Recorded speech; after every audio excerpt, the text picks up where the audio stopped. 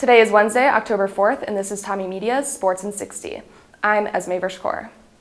The Minnesota Twins lost its wild card playoff game last night to the New York Yankees 8-4. The Twins starting pitcher Ervin Santana blew a 3-run lead in the first inning, and Yankees piled on from there. This makes them tied for a record-breaking 13th straight postseason loss. The Twins went from 103 losses in 2016 to the playoffs this year, a first in Major League history. St. Thomas has 3 teams ranked in their divisions this week in several national polls. Men's soccer sits at number 7, football is at number 6, and women's volleyball is tied for number 17. The team may have a chance to break that tie tonight as they face off against Eau Claire at 7 p.m. for an away game in Wisconsin.